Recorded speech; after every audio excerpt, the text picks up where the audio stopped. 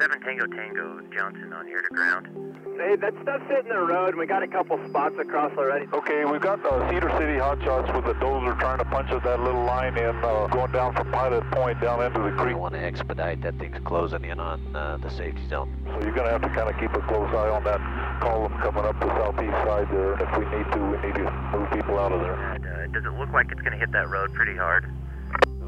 Flanking off the hill, paralleling the road, but that could all change. In the process of, we've evacuated the Hawkins helibase. We're in the process of moving all the personnel over to a new helibase that's going to be established. Make sure we pick up anything behind both crews that are burning. That's probably the priority I was seeing in here right now. Diverted the 2 helicopters over here to start cooling off the fire around Windy Point. I'm sure you can see that. If we're going to have a wildland fire use program, it can never be zero risk. If we want to take the easy way out and always say no, we can do that. I mean, probably not resource-wise, but politically, it's usually easier to take let it be a suppression action. We're always heroes when we're suppressing. We're less than heroes sometime in this phase. I guess my perspective is when I come down, it's not just to look over folks' shoulders and try to play gotcha at all. I try to come in and say, what support can I give you? What advice? What do you need? Where can I fit in? And hopefully I tried to do that. It's not just the old joke about I'm from the RO and I'm here to help, It's a bad feeling to really have something happen like threatening enterprise that when you started into the process, you absolutely discounted that as a possibility. It got there on that aspect, that south aspect with a wind on it, ran from here to here in about 45 minutes, 2.5, 3 miles. So it was very spectacular, visible from anybody who was looking anywhere because that mountain's so high. Fine fuels, but it was, a lot of fire up on top and very visible. Reaction from the folks in town, our incident command team was, okay, this is heading towards town. At that point it got to a level where I was uncomfortable because I could see the glow, and as I think Gary described it, it was still quite a ways away, but it was there, and in the minds of those people, my credibility was taking a dive.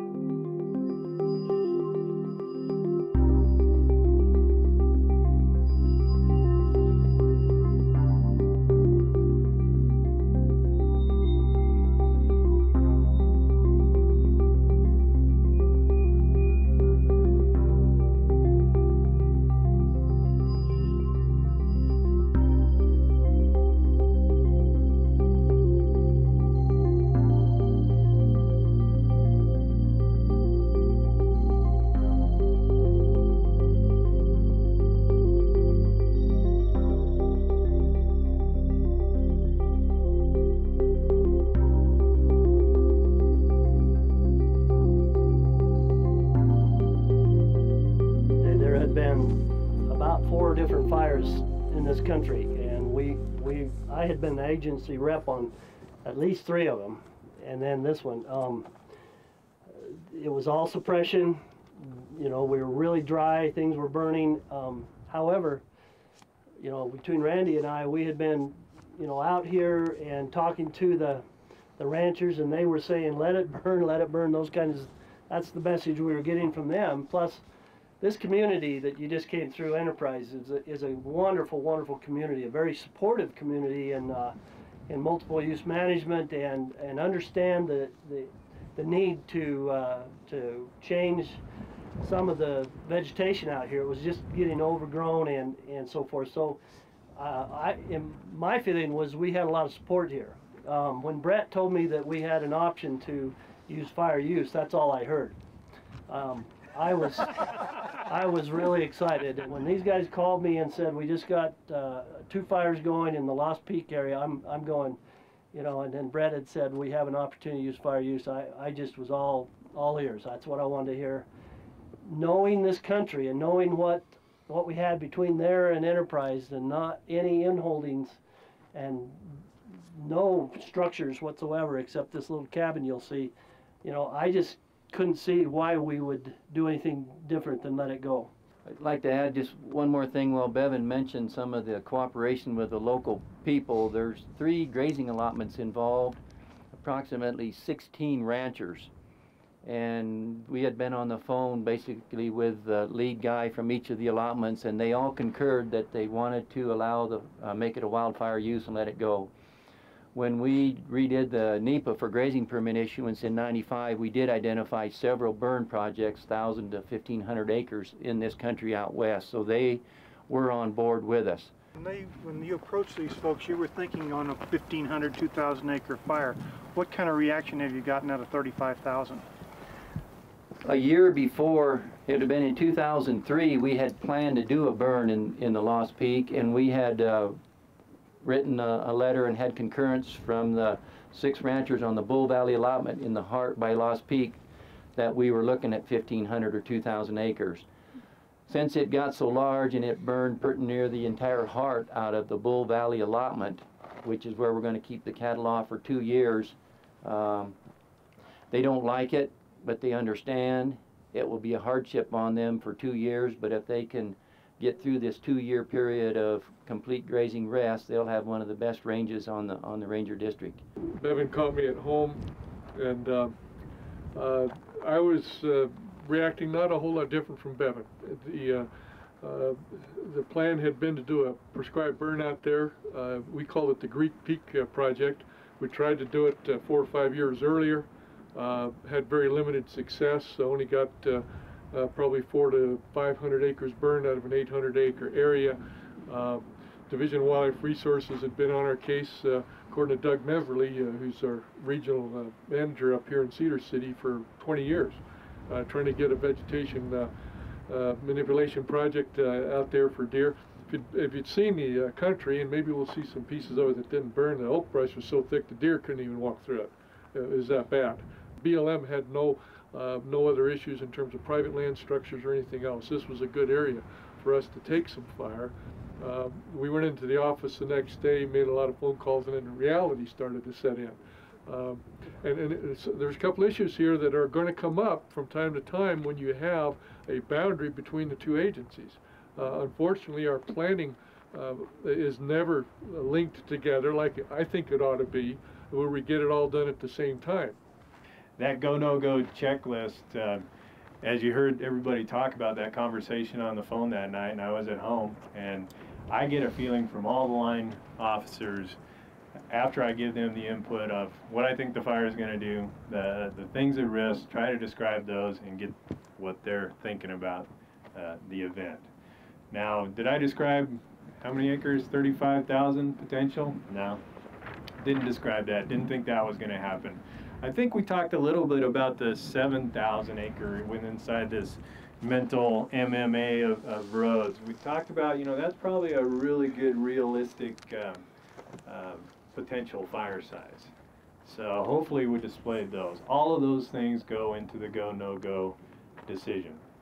on that call that night and with all the line officers, making sure I'm telling them everything I know from the 15 years of doing fire in this area, from doing prescribed fire on that peak, you know, in 1998, what I saw, what I think the weather is going to do, and that full range of this is what I think the outside limit's going to be. And then I sit back and listen. And if I'm doing more talking than I doing listening, then I'm not doing my job. Once they get in that information and I hear Jim or Bob or Bevan or whoever asking questions and following a trail on, you know, how big is this going to be, and I hear their concerns, those are the type of things I try to identify and expand on with what I know or what I think is going to happen. It seems like the only way to keep the information in the decision maker's mind is to help them with all the experience that you have on doing that. After spending time with Brett that night, I set up a public meeting in Enterprise the next afternoon to start talking what we're doing, to give them some information about fire use. And it really paid off because we started getting a few people. We had everywhere from 2 to 40, and we did it every night at the same time at the fire station. We even served hot dogs and hamburgers one night. But yet, it was very important for them people to know why we were going to do this. And it was amazing how much support we got. Later on in the fire, when it kind of started making a run, then, you know, it was a little different. But they were very supportive of it, and to tell them what we were doing and how we had planned to burn there anyway, and we were trying to hold it in that area that he talked about, 7,000 acres, was very important that we talk to those people and let them know what we were doing all along the way. Now, myself speaking as a range con that's been on the district, I think 16 years, you gotta get a feel for what the country as a landscape, ecosystem, what it needs. And from my perspective, the support that I had for implementing a wildland fire use program here was just pretty awesome. I had support from the FMO Ox and the District Ranger Bevan, from Brett Fay, Forest Supervisor, and on up. And that was very good to have that support to implement something that is going to be, is going to work on the ground. It was something that needed to be done, and that support is really nice to have. We worked well together, even under some stressful situations, and actually in the long run it turned out well. We were lucky last year to have a national Type 1 helicopter crane in Cedar City, and we used it extensively. One of my ideas is the reservoir behind you that's nice and full right now was not so full last year, but it was still had, you know, lots of, you know, probably 30 acres worth of surface area of water in it. Our idea, the short turnaround to this area, you know, we're talking a half mile, 3/4 mile, and 1,800 gallons on a Type 1 helicopter, you can slow down a fire pretty well for mitigation measures. Well, about midday on the 29th, after we got back on the ground, we thought about spooling up the helicopter and started working if we needed to support this road. Found out that the water in this reservoir was not available to us to be able to do that. That was like a hand grenade, I think is the term I used that day. And, you know, I assumed what we did early in the spring with this helicopter is identified areas through the state to make sure that they're available to use this water, because drought conditions, water is very precious. So we did that early season. This was available. Well, something changed. The level went down. So we were informed we weren't able to use that, which changed our tactics quite a bit. With that air support, who knows how that would have changed things, but that was one of the things in my mind that was going to be very effective to be able to support the hotshot crew or whatever tactics we were going to use on this road to hold it.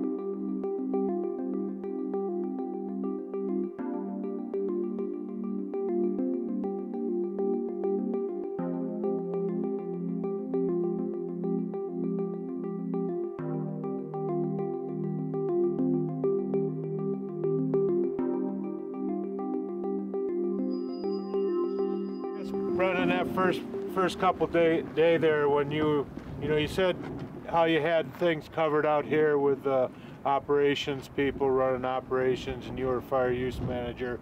But that time too, we talked in the scenario, there's a lot of IA going on, and you had some other large fires with suppression, and you were the fire use manager. Who was providing that other oversight as for duty officer for the suppression stuff?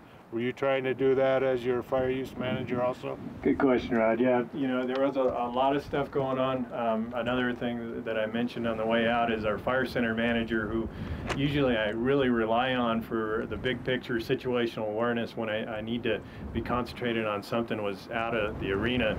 We tried to order in somebody to help and bolster that kind of shadow me to help with the suppression fires and everything else. For this time period, we weren't actually able to get it until Patty showed up. Well, we requested Patty to come down. And so with her coming down and to give me a little more horsepower on the wildland fire use, I was able to back off on that, taking my full concentration and maintaining communication with the duty officers around the forest for suppression operations. I think it was about 3 or 4 days later, we did get somebody else in to help in the center manager to take that floor officer, I think we called it, to look at the big picture with suppression, fire use, all the teams we had going on. So it was in our mind. We weren't, in my mind, I didn't react to it as quickly as I should have. I should have had some people here to help us a little bit earlier than we did.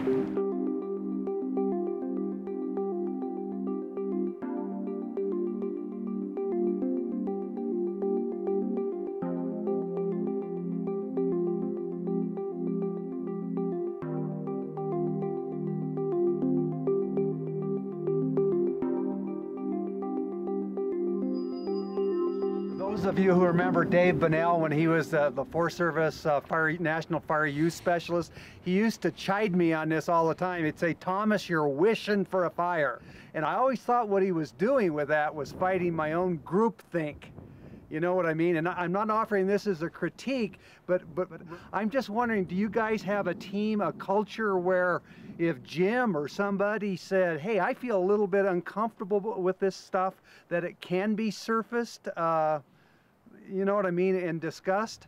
And I throw that out not to put you on the spot, but just thinking of that HRO stuff, because, you know, trying to get that discordant thought on the table so everything's on the table is a really hard maneuver in this business. So maybe just a comment on that. I listen to Brett when we have a fire. I listen to Brian. You know, I don't know fire like you guys do. I do listen to my people, and when you have people telling you that this country needs this or this country needs that, you have that in your mind, you think about it, you put it through your mind and develop how would you react to the communities when you get that situation.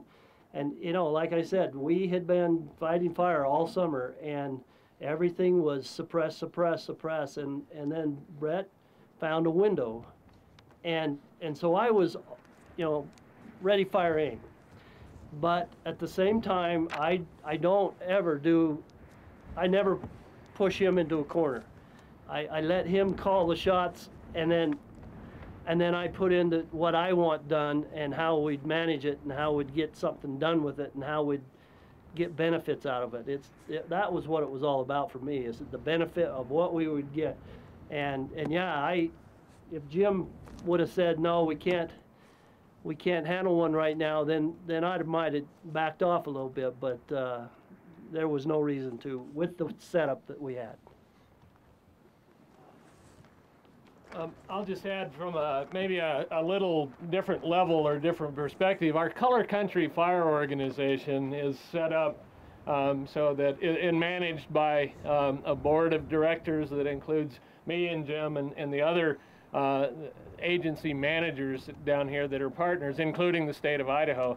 And I think we do have a very good mechanism, you know, to surface those kind of things and deal with them if in fact they come up. And I agree with Bevan that if Jim would have said, you know, we just can't handle this right now, I think, you know, it probably would not have happened. I think if we had envisioned that this thing would be, would be involving private lands and had talked to the state, and they would have said, we just don't think this is a good idea. I think we have a mechanism in place to deal with that.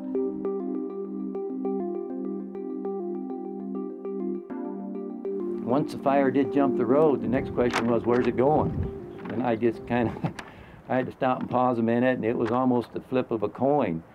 The General Steam Road progresses to the south, and the next 3 miles south of here is where it did jump the road, and it got into a lot of this steep old nasty country here in what we call Racer Canyon. The prominent peak there on the skyline is Windy Peak, and of course this flat top mountain here is called Flat Top Mountain, and that's the run it made on the, I guess, on the 30th and 31st. But it got down into all this steep, nasty volcanic tuff and rocky stuff. It was skunking around. It would heat up. We'd get some pretty good flames, then it would kind of die out, and that was kind of where we made plans for the, I guess, the next day. It was still a wildland fire use fire at the time it did across the road, because we only had about 300 to 400 acres across the road, if I remember right. And we really weren't guessing that it was going to come out of there like it did. I was in town telling them that we're stopping it at the road. And I appreciate Bob reminding me of that, because that's what I was doing. At that point, I was not hearing really what was going on. So I was going on with the public in my meeting at 5 p.m. We're stopping it at the road. It's going to be a place where we can stop it. So that's what I was doing. And then it did jump while I was talking. And the fire had moved from the point of origin, and when we were flying about noon in here. So it had moved 1.5 miles pretty much to the east. Forecast was no west winds. I mean, we had two conflicting forecasts, but one of them said the winds would be shifting to the south.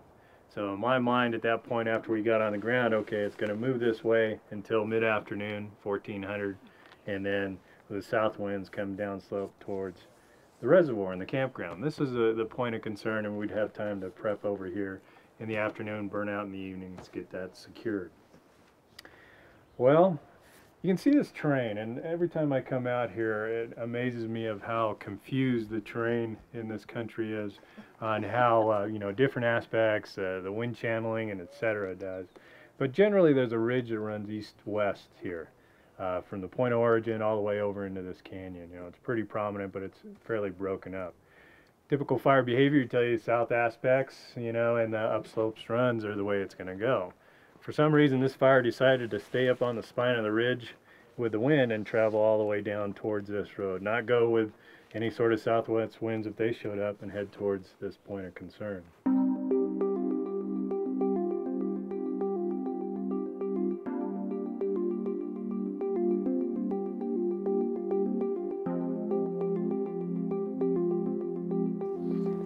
Brett's kind of laid out our options. I know we had a conversation with you, Patty, on the phone, and we talked about a lot of those options and found out that, yes, indeed, we did have all those options under wildland fire use. And so basically, I was extremely uncomfortable with the direct approach that had been suggested. And you can see why, looking down in there. It just was of significant concern to me to put people down in there. The other thing, as I recall, the smoke was such that we really couldn't get any kind of aircraft support for whatever we'd be doing. We just wouldn't be able to operate down on that end of the fire at all. And so, it was my decision not to do that and to go indirect, but to keep it in wildland fire use. At that point, though I didn't really have to, by protocol, I started to think, I really ought to talk to Jack a little bit about what's going on out here.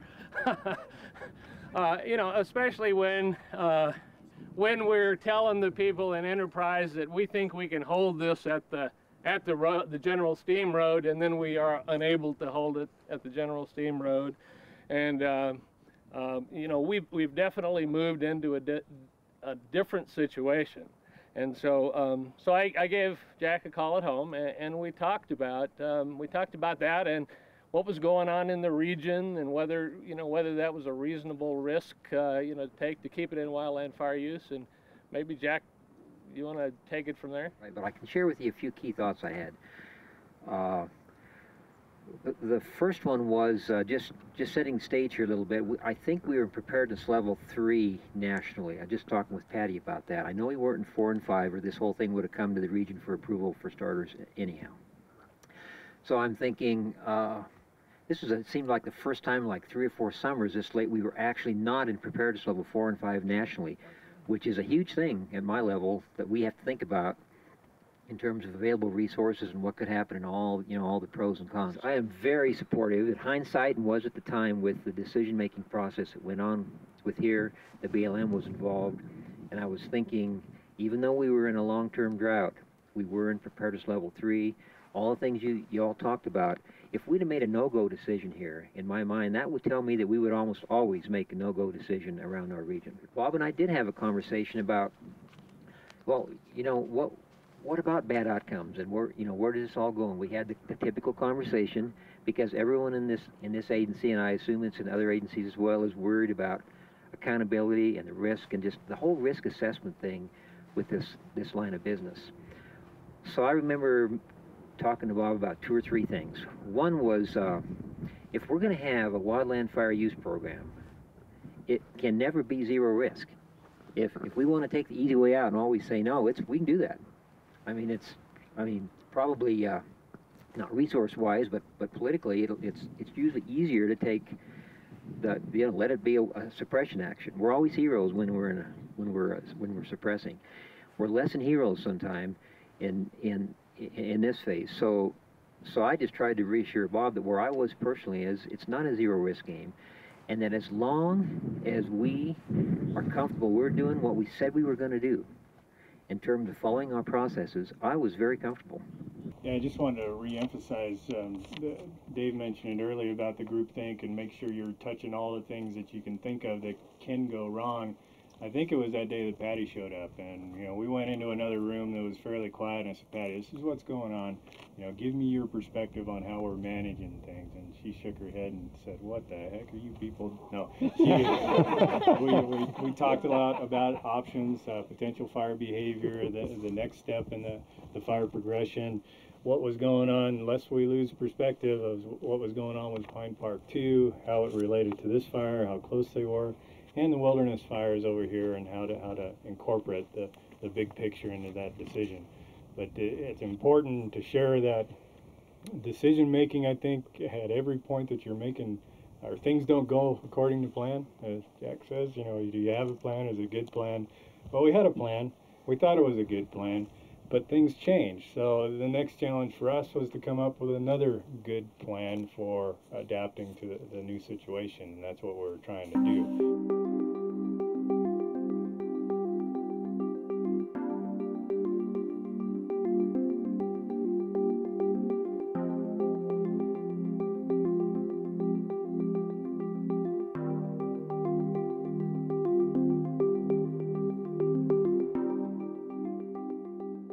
Okay, I am going to talk about the 30th, and that's when the wind started really coming. We had a information person there who was telling me that people are calling and saying that they can't breathe because of the smoke, and just kind of really got me going. So I knew I needed to get out here to Enterprise. But my phone rang, and I stepped outside, and this really happened. A retired Forest Service employee, Mac Thompson, who's down here. If you know Mac, he's just the biggest jokester in the world, but he wasn't joking, but I didn't know that. He says, so, there's no golf courses in Tonopah. I said, so? He says, you're almost ready to go to Tonopah. I says, no, guys, come on, Mac, what are you talking about? He says, I know rangers that got put in closets for what you're doing. And finally I realized he's not kidding. And I think he was just doing it to because he was my friend, to make me realize what I was doing. And I guess he was resting that all on me. And And I was dumb enough to not even know the implications of that. But that happened, and then I decided I better get to Enterprise. If people are choking and they can't breathe and they can't, I better get out there. And as I came, you know, the smoke was really laying down, and it was looking bad. And I remember coming into Enterprise, and there was a big red ball right there above the fire station that looked kind of ugly. And at 5 o'clock, we had a meeting at the fire station. It had jumped here and was making a run to across Flat Top. And I said, we really believe that the wind's going to calm down anytime now. One lady spoke up and said, "Who the hell are you, a tourist?" And I realized where I stood right then, and so I had to come up with another tactic, I guess. And anyway, while I was talking and while we were discussing and talking about a lot of things, and the fire chief was there, believe me, he was right there with me all the time. Brett called and said, we're transitioning to a Type 1 team. We're sending some heavies. So I got off the phone. I said, you're going to see an air show now. And within 10 minutes, the first heavy came over town, and it was like I just gave them all candy. They just settled down, and it was just like it was like I gave them a sleeping pill. It just calmed them down, and it really all the difference. So, well, in the meantime, Gary's team was in place, the Type 3 team. We took a lot of Gary's resources to bolster the Type 3 team. We had I don't know how many engines out there, and you know, 3 hotshot crews. We were doing a lot of, you know, get ready to burn out to protect the town. So this between 1630 when it headed up here and across the top was a very busy time during the fire transition, and set up a lot of the decisions subsequent that evening on what happened here, how visible it was there, and was it meeting our objectives, and how far out of the second good plan on this fire that we had to hold it here and ready to burn this out. Now we're into trying to develop our third good plan and following it on this fire. And again, the time frame from here, 28th of the evening, to the evening of the 30th, you know, we're talking 2 burn days and about 10 or 12 miles of fire travel. Everybody was busy. I was listening to voices. Everybody was doing their job. They weren't straying back and forth. You know, it was an exciting time though. And at this point, and this a little bit personal, but I grabbed Bob out in the hallway, and you know, me telling him that, you know, this is a good fire. You know, the evening of the 28th, signing the paper on the 29th, Bob, it's going to be good, no problem. And then converting it to a suppression event, it's the last thing you want to tell your line officer. So you're thinking of ways of why shouldn't we do this? Why should we keep it in wildland fire use? But all the indicators were telling you that this is not a good fire anymore. That's the most difficult decision you're ever going to make, is that now we've got to change to a suppression mode. But there I go again back to my thing, the appropriate management response is what you went to. And I think that's what you have to look at it. I don't think it was a bad fire yet. That's my feeling. You're right. Not a bad fire, but in our community, when you plan on doing one thing, here's the third plan that didn't go as planned, and we're going into actually a 4th plan now and trying to make that successful. So if you're looking at it from that perspective, our plans have not worked 3 successive times, and we're into our 4th one. You know, it is, I think, conceivable if we would have made, and we did talk about this, made the call to keep this in wildland fire use, we probably, from a resource standpoint and even from the standpoint of the town enterprise, could have survived that decision well. The thing I think we could not have survived was the public perception that we were still managing that thing as a wildland use fire while we were preparing and or burning out on private property. Even though, strictly speaking, our fire was not on private property. We were still within that MMA at that point. The question was, did our burnout, I guess, along this Shoal Creek Road and down toward Cass Springs and up toward Pilot Peak, did the fire actually hit our burnout operation? the burnout operation on this division, no, the fire never did progress that way. It was wind driven this way. From this point south and all the way down to here, the fire hit our burnout. It hit the line hard. So that was essential to controlling the fire from moving towards Enterprise then? Yes, sir, it was. I don't care how it looks for Region 4 or me on this. What counts is that we follow our thought progression, and when it's time, it's time. And one of the criteria should not be, well, how does it make the region look? So I just wanted to make that point. So I think I said, yeah, Bob, sounds like it was time to do that. Don't worry about it. Second point I wanted to make is going back, and when I get briefed on these things, going back, remember this is preparedness level 3. When things don't go according to plan, as they don't sometime, we had access to resources. And clear back from the very first beginning of this, one of the reasons I told you I wasn't too stressed out was, if things change, we can get resources and adapt as things change, and they did happen. And so I think that's a key point. If this had been preparedness level 5 nationally and there weren't resources to help us, I mean, whole different deal. The worry and stress level is going to get higher.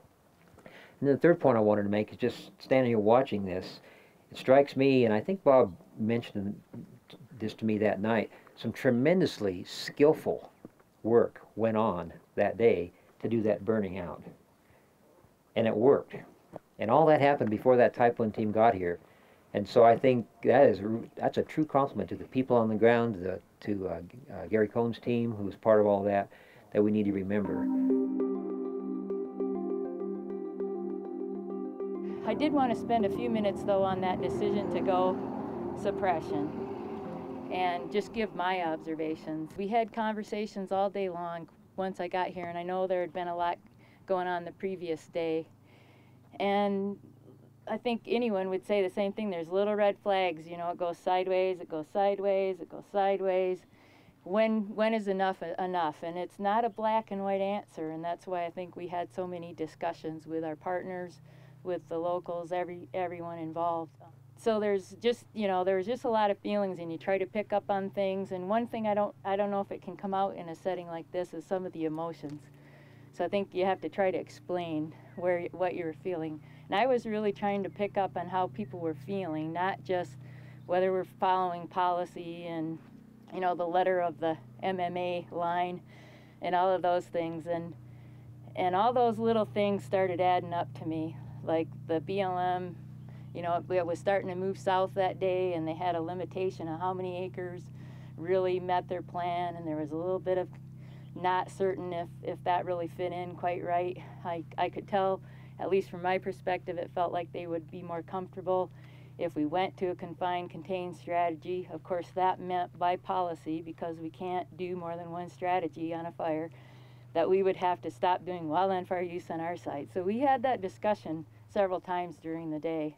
And I know a lot of us, or at least some of us, had discussions, and we know and feel and understand that we can do anything on a wildland fire use event that we do on a suppression event. But I don't know that everybody's there, and I don't know that our public is there.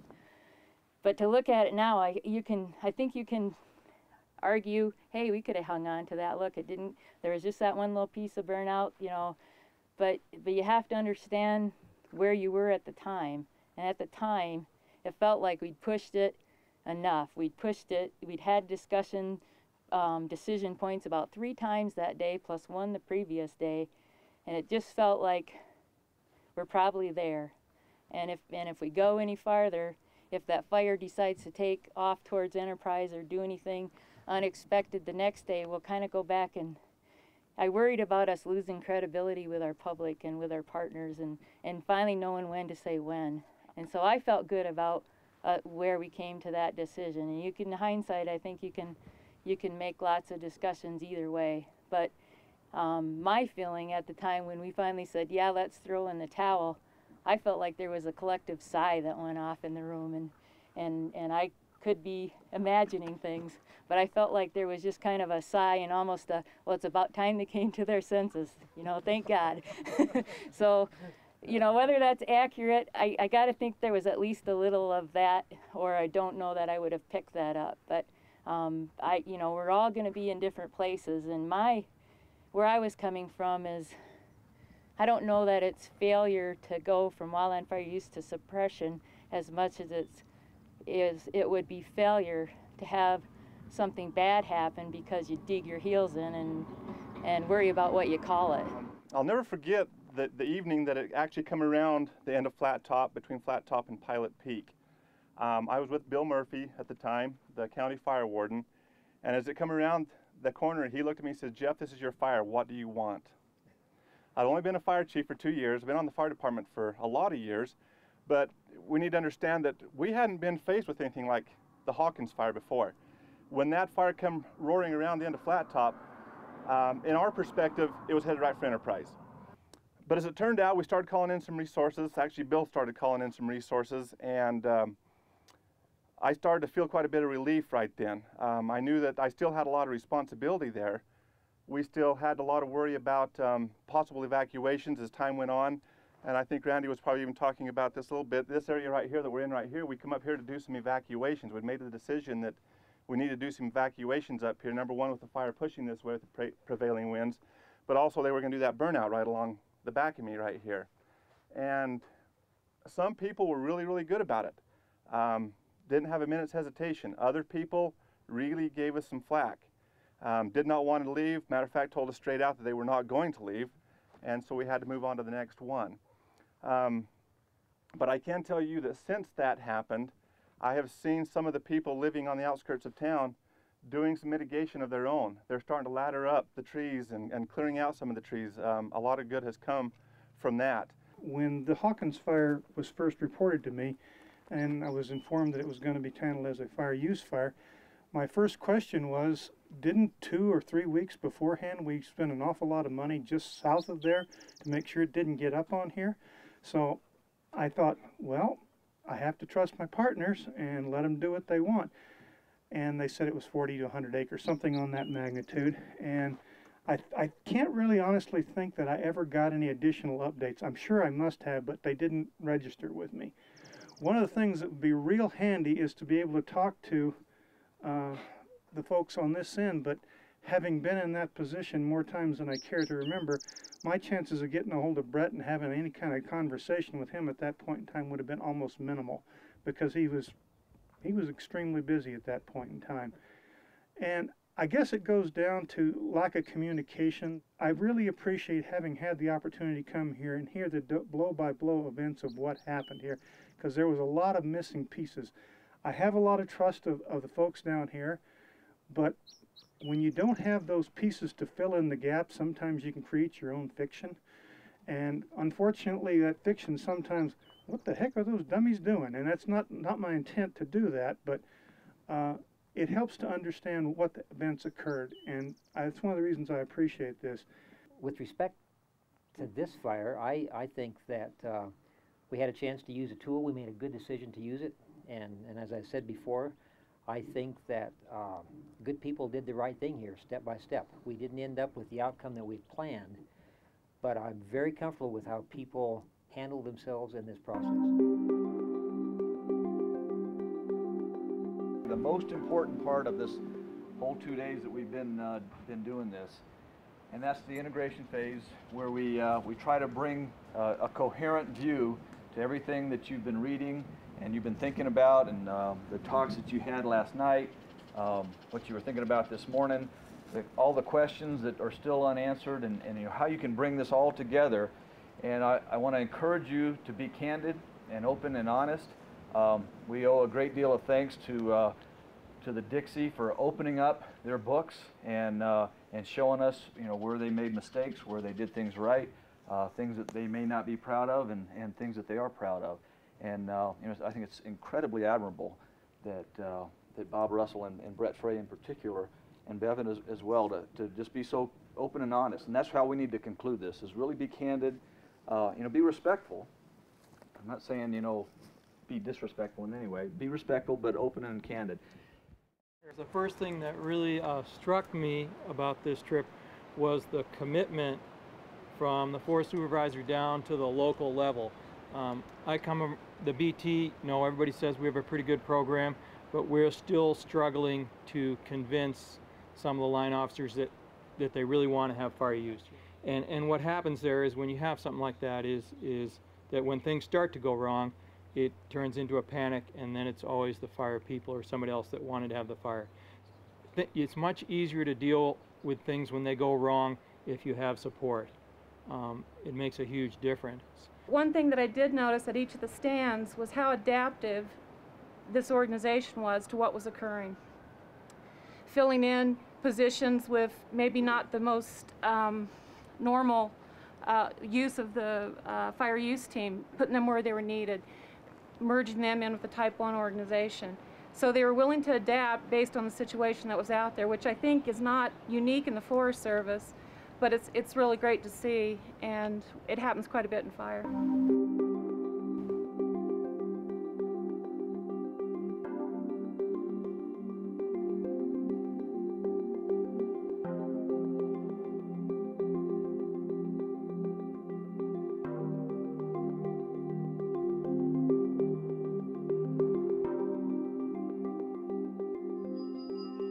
One thing that's changed for me a little bit, my perspective, and I've been involved with fire use for quite a few years now, and I sensed it a little bit here, is that there tends to be a stigma, or that we feel like we've failed if in fact we've made the conversion to a suppression fire.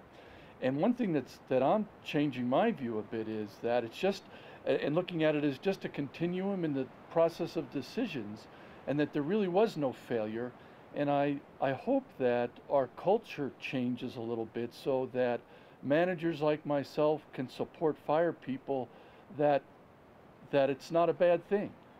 I'm a little bit concerned if that stigma continues, that the need to convert will have to be made, and it won't be, and then we'll get somebody hurt or burn up some structures. I didn't consider the fire a problem at all. I mean, what's Dave talk about being resilient? Every time something went wrong and you had a curveball thrown at you, you dealt with it. And the other thing I saw is even after you decide to go to Type 1 team, you know, sometimes the tendency is to just pull back and give up. And you didn't. I mean, the stuff that you did that last day with a burnout, basically, you finally dealt with the fire. And it's easy to give up. It's easy after 2 or 3 failures to give up and just say, well, we'll let the team deal with it. And you didn't, and that's huge. But the fact that you looked at this fire and you went forward with it, you know, that's okay. Maybe you were a little bit outside of where your comfort level was, but now when you have other fires, you'll have sort of a benchmark. You know, we talked about bringing a team in, and the nice thing about bringing a team is you do have somebody, you have some people that are maybe a little more dispassionate, that look at things from a fire behavior standpoint. I know Patty came down, and that really helps. And I guess the only thing to, you know, maybe that you would have thought about is, I don't know if you had somebody look at the fire, not as a fire use manager, but just as a fire behavior person that wasn't involved in the direct management, that said, you know, have you thought about this or thought about that? And that really helps. I think, you know, Patty probably did that when you came down, but sometimes, I don't want to say you fall in love with the fire, but sometimes you get going on it as the manager, and sometimes you need somebody to come in and just say, did you look over here, or what if something like this happens? And that's big.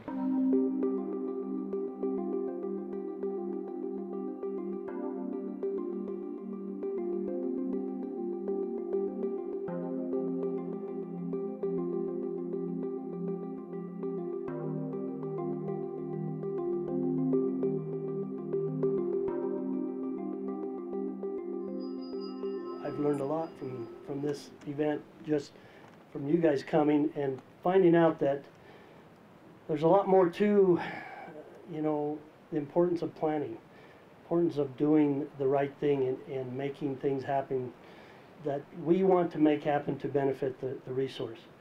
We're very busy on this ranger district with very few people, and yeah, it was good for us to come and let you experience what we had last year. I've learned from just your comments how important it is to do the right thing. And I think we need to stop and reflect and say, what did we do right, and what would happen if it would have went wrong. And so, you know, this will help me prepare for the next time and give me another layer of comfort zone out there that I can depend on because I've been there. So I really appreciate you having this, and again, my first reaction was, oh, not us, but I appreciate that I got to be involved in this, so thanks. I really believe what Bob and Brett and Bevan and the whole crew down here have done in the last couple of days, but before that, is they exemplify what an HRO, a high reliability organization, looks like. I mean, if Wyke and Sutcliffe were here, they would applaud. You guys have opened up your whole decision process to a group of people. We had no idea, you had no idea how it was going to turn out, what people were going to think. And I just want to say to Bob and you guys, this is not common. In fact, it's been my experience working with these, quote, near misses, Jim, you call them wake-up calls, that our tendency is, my tendency too is, hey, we made it through, we lucked out, let's sweep it kind of under the rug. You know, we don't have to deal with it. Hell, everything worked out in the end. And what we have done by doing that is we're not learning. We're not as a team, as a culture, trying to pick up on the weak signals. So I mean, what you guys are doing and the model you're displaying for not only us but the rest of the region is just outstanding.